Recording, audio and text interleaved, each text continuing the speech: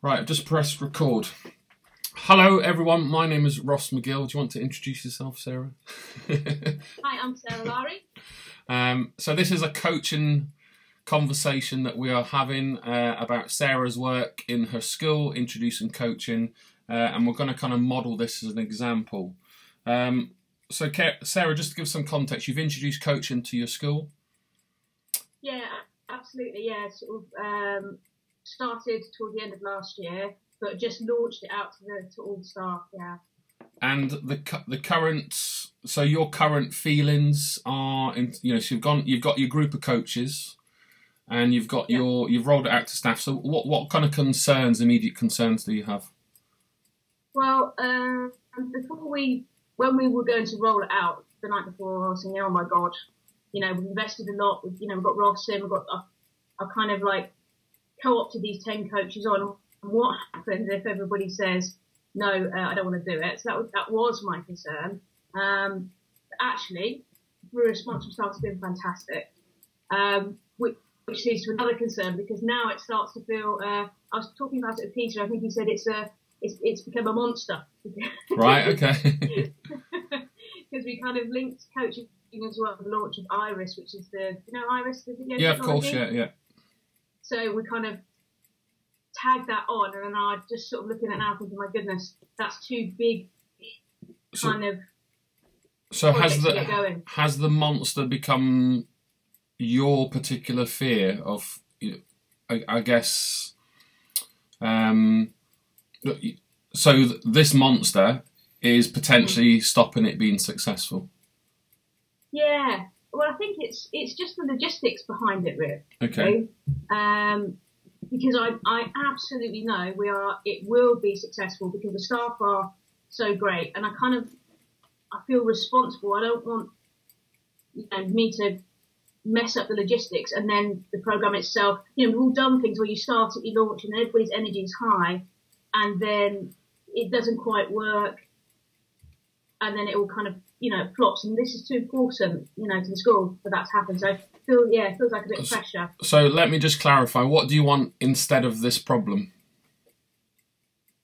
I want the program to run effectively. I want to be able to, not to be too onerous for the coaches, which is rewarding for them, but also to see impact in the classroom, I suppose, ultimately. And where are you right now with the staff? Or in fact, where are you with the coaches first, and then we'll look at the staff.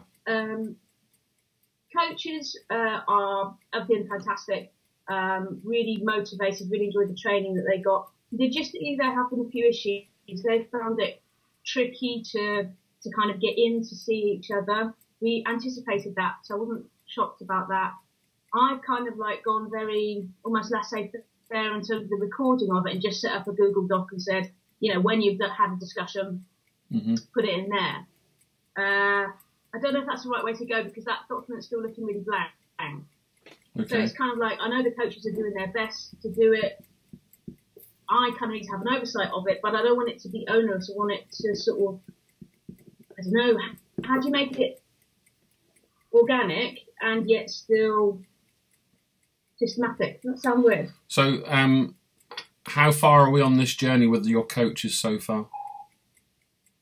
They are now working with each other, coaching each other, and trying to apply the coaching model, and also kind of skilling themselves up on a particular part of the teaching learning framework. So what period of time did we start this? A week ago, a month, 6 months? They started coaching start of September. Okay. Well, second half of the summer term, but you know what the summer term's like. Okay, so kind of July 2018. Yeah. So let's just move on to the staff. Where are the staff, in terms of you introducing this? So at the last Twilight Inset, the coaches led sessions in small groups with the staff. And then at the end of that session, they kind of introduced the ethos of it. We went to great pains to make sure people knew that it wasn't going to be, another kind of flash in the pan or linked to performance development, because we wanted to move away from that. And we asked them to indicate their interest. And as I said, the response has been fantastic, far, far better than I would have expected, really. Okay. So what is the next immediate step for the staff section? I suppose they need some feedback from me in terms of, I mean, I've done like a general staff thank you, but I guess an acknowledgement that, we're delighted that they want to be part of it. And then I need to come up with a system for matching coaches with, other staff. And we've had some discussion around that, just myself and the coaches and Peter as well, just sort of saying, how do we want to do that? Do we want people to be able to choose their coach? Yeah. Or do we want to match it with a sort of skill set? And we decided the latter just to, I don't know, just seem more sensible, less emotional. Okay. So what's the next step for coaches, the people you've already trained?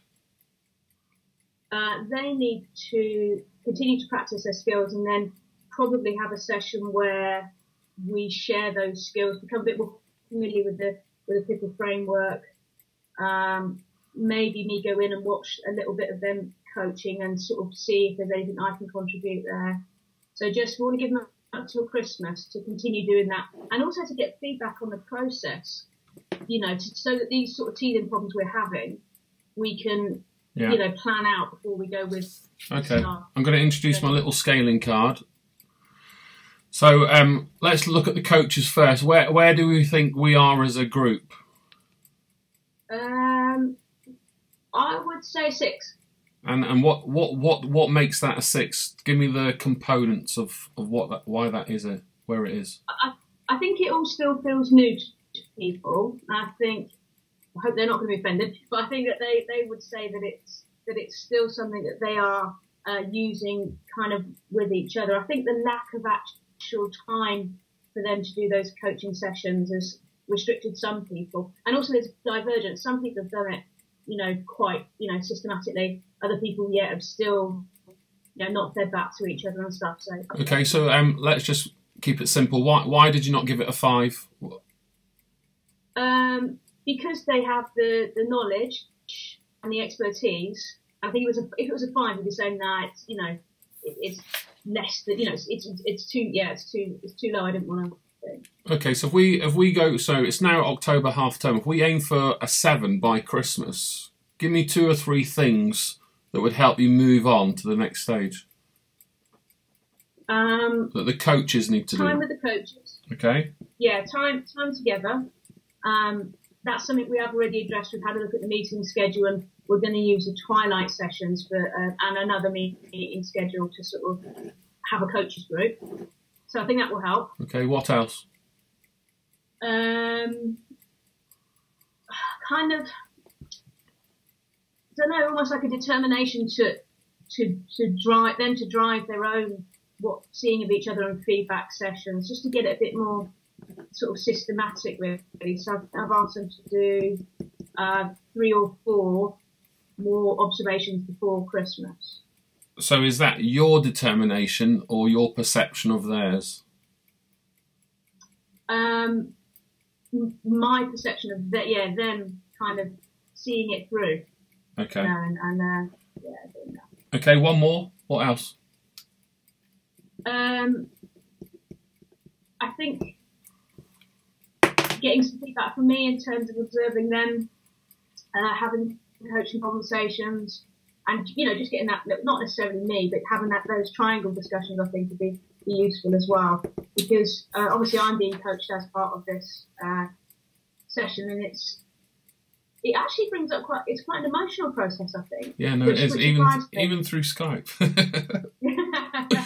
Right, so we've got 3 things, so I've written those down. So we just talk about the coaches first. The top one we've got time with coaches. Yeah. Second one we've got is determination, or at least perhaps your perception of everyone else doing it for you, so you can, I guess, evaluate if it's going right. So that's a tricky one. And then feedback, time to feedback. Yeah. So out of those 3 things, which one's probably the most obvious starting point? Number 1, the time with the coaches. Okay, so what do you have in place for that to happen? We've built in sometime in inset. They're going to get a couple of hours of training on how to use Iris and working together. Okay, and when's that going to happen? 22nd of November. Okay, and we're back to school next week, so we're looking at 2 or 3 weeks before that actually happens. Yeah. Do you think there's anything else in there that we could do before that? Yeah, determination's a tough one, isn't it? I mean, basically, we just need to get into each other's lesson and give them feedback and, you know, kind of make it happen now. It's almost like enough time has passed. Let's be systematic and, you know, make it work. Okay, so let's make that easy. Let's cross that one off the list. Yeah. So, in the next 3 weeks, do you think we could tackle number 3? Yeah, absolutely. So what could you do? I guess it could just be as simple as saying to them, right, you've all done 3 observations or 2 observations. As part of this process, we're going to do some trio watching. What do you call that? Trio watching sounds right. Triads, yeah. Okay. That's it, triads, yeah. Could be just as simple as setting that up, because I think that will give people a little incentive to kind of keep going, and also it's nice to have some other ears on, you know, what you're doing. Okay. What else other than observations? I think sharing this coaching session will help. Get some more examples for people. Okay. What else?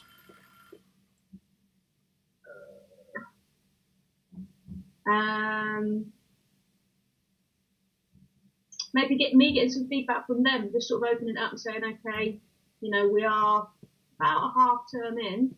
What are the obstacles? Where are the opportunities? Just kind of open it up to them, because they're an amazing, you know, group of people, such experience. And how are you going to collect this feedback from them? Well, if I use an IT-based system, half of them, that will cut half of them out. They won't bother. They won't have time. Okay. So maybe just a cup of tea, some biscuits, and sit down and let's have a bit more of an informal setting. Maybe some samosas, that always helps. Okay. Do you see your staff on corridors? Yeah. I don't know. It's tough. We're such a disparate group. If you want to catch some of them, you have to go out onto the field. Okay. And do you go out on the field? Ross, I can't go on the field. I'm a sociology teacher. We want feedback, and we're all busy people. Yeah. So if you do it through IT, you've already said the risks are that you won't get half the people responding. Okay. To get people in a group, you're going to have to create another meeting. True. Dare I say, you've probably got more time to find people than they have time to find you. Yeah, that's fair. Yeah. Okay. Now, I don't know what the dynamics of your coaching group are, how many or where they are based across the school. But could I be steering you towards, you need to have time with coaches, which is probably going to come from a formal setting. Yeah. Plus the observations, but to actually just gather a sense of their determination, probably yours as well, simply through corridor conversations might be a good next step before you have the meeting on the 22nd of November? 22nd. Yeah. Okay. So we'll come back to that. So let's just talk about the staff. So you mentioned earlier that you wanted to get feedback from staff, having introduced it, and then you're kind of working out the logistics of pairing personalities up. Yeah. So where would we be for this stage in terms of introduction to staff? Probably, low. 2. Okay, a 2. So why not a 1? Because I have the core information. I know, which teachers would like to be involved. So I've got that. But literally, that's all I've got. I haven't even got it organised yet. So I guess introducing it to staff makes it a 2, and you've got the knowledge to get it started. Yeah. So what would a 3 look like? How would we get to a 3, and what would it look like? What would you be doing? I think the first stage is to sort of get that data organised, so that I know who definitely wants to be involved. I also gave them an option in terms of when. So some sort of organising that basis, so I know, okay, like who's up for it in that middle term, because I didn't want to sort of prescribe it for people to be able to choose. Yeah. So yeah, that's probably just some admin work on my behalf just to get it a bit more organised. Okay. And then I suppose the bigger task is, just firming up with the coaches. What's it going to look like when we actually, when we roll out, do that first rollout? What's it actually going to look like? What can we commit to, and what's realistic? So I don't want to promise people things that we can't deliver. Okay. And give me a kind of timescale for the staff side of things.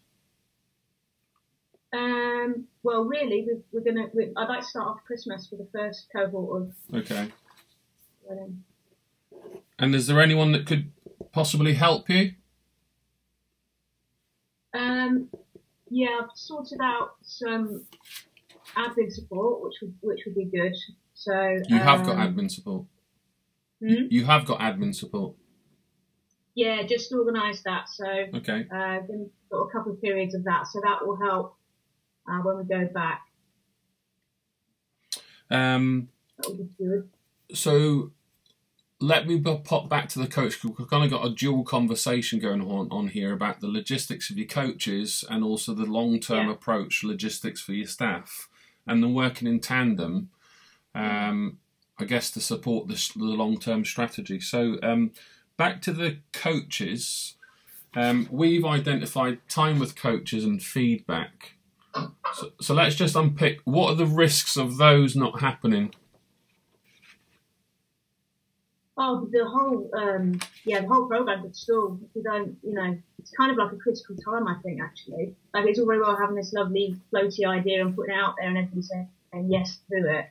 But if those things don't happen, then the whole thing could flop. So to stop it flopping, what's the first thing you're going to need to do when you go back to school next week? I think I'm going to need to, remind people, probably communicate that, actually, that this is, because the will is there, everybody wants to sort it, and then get out and see coaches, get that feedback from them. How's it going? Yeah. Okay, and that's something that you're going to do? Yes. Okay. And you've got, am I correct that it's the 22nd of November for that first formal time with your coaches? Yes, that's right. So you've potentially got 3 weeks where you're doing the feedback. Yeah. So again, could you just elaborate on what this feedback will look like, how you will do that? I suppose I'd like to know kind of, how's it going? Is there anything I can do to help, to facilitate anything we need to do as a school, anything they need to sort of make that process better? So anything we need in terms of practical stuff, but also maybe theoretical stuff, anything I can find on Teach Toolkit or from, somebody else with supporting materials type stuff, that they feel they've got enough. So how are you going to gather this feedback? With the coaches. Yeah. I'm going to go and speak to them, I think. Individually. I think it's probably the only way. And then popping back to the staff, you've talked about rolling this out in January. Yeah. So in terms of it, let me just clarify if I've got this correct. You're going to feed back to your staff, your coaches in various forms, physically and digitally. You've got your 22nd November window to talk about stuff, and then behind the scenes you're kind of long-term in the rollout for staff from Christmas. Yeah. Okay, so after Christmas, so for the staff, what things do you need to put in place? So you've got the when, and I've written down here when and admin. Second one, we've got the rollout and the commitments involved with that, and then we've got post-Christmas. Yeah. So let's just unpick, what is this going to look like in practice?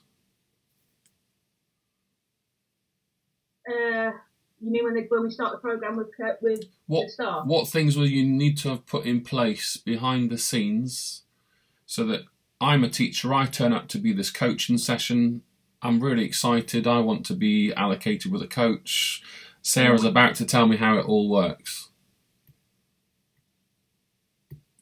Don't know yet. Okay, so we said we were. That's a sort of anxiety. Really. We said we were at a 2, didn't we? And we said for a 3, Yeah.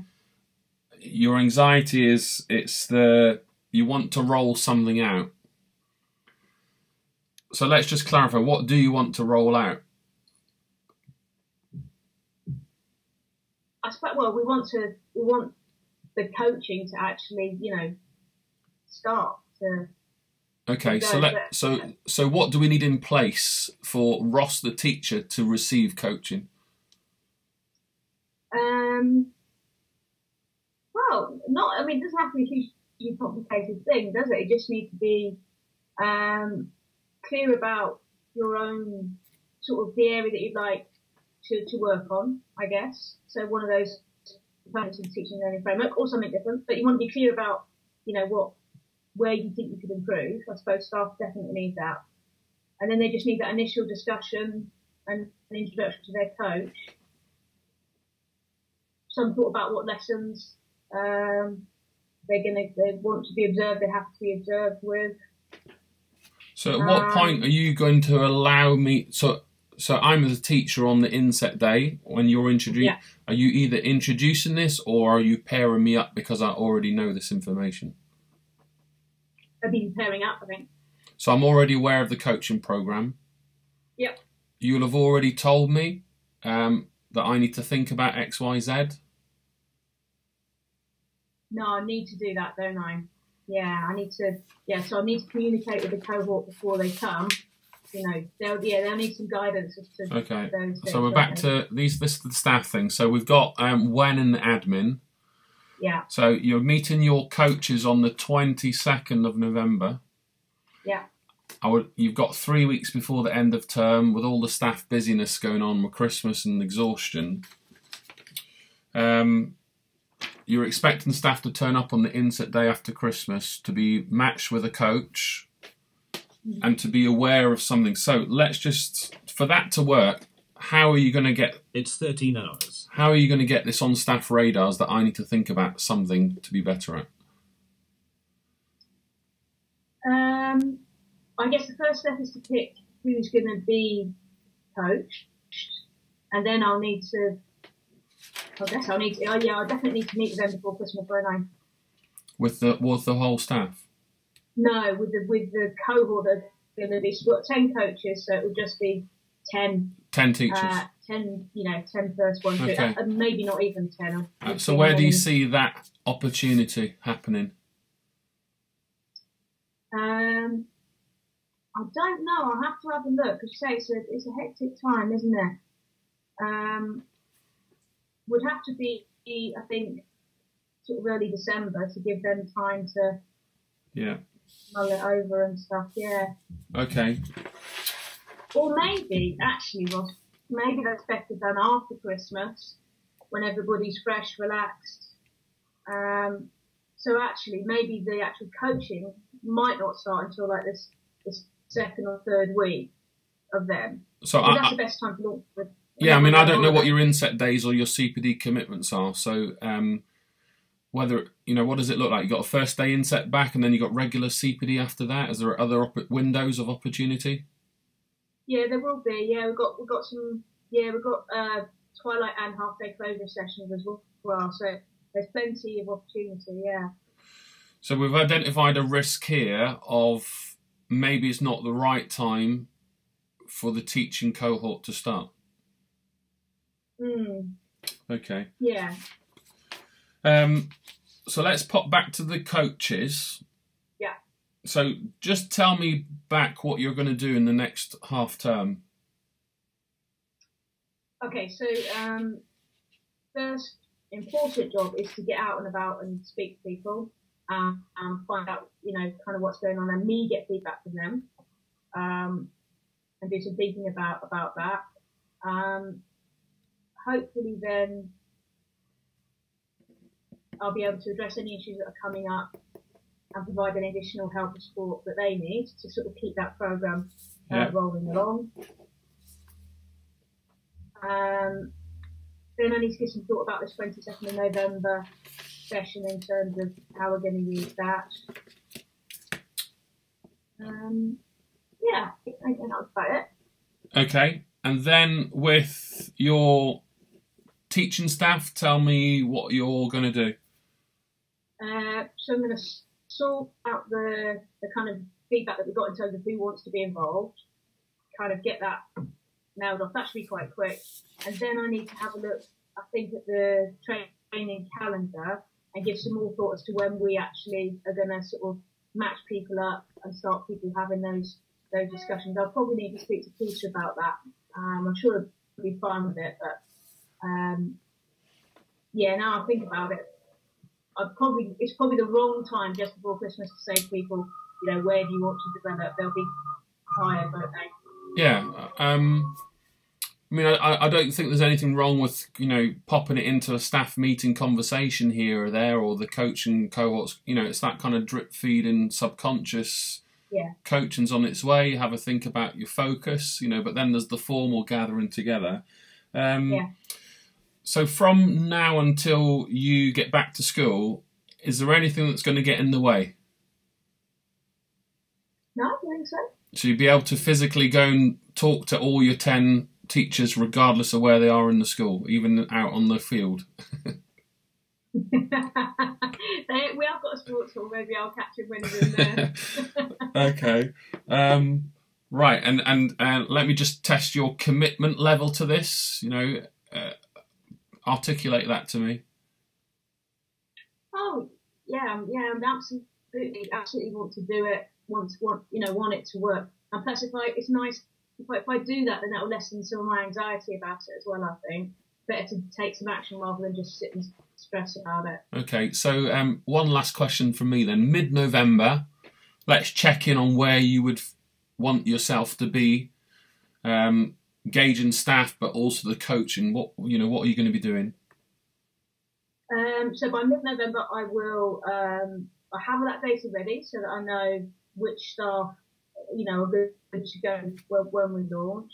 I will have checked in with each of the coaches, got some feedback from them, and we'll be more aware then of, you know, obstacles, things we need to tweak, knowledge gaps or whatever. Mm-hmm. And I would have liked to have perhaps set up some of those sessions where I can sit in and watch them coach and maybe see if I can help them anyway, just to start, maybe get those done just before Christmas. So to finish off, I've written down 2 words for you, which I think are, the first one is your coaching group, and the second one is the date to launch it with your staff. Yeah. And it sounds like you can't do the second one without doing the first one. Yeah, I would agree, absolutely. Yeah. Okay. Right, good. Well, let's catch up again and see how you do. Thank you. Okay.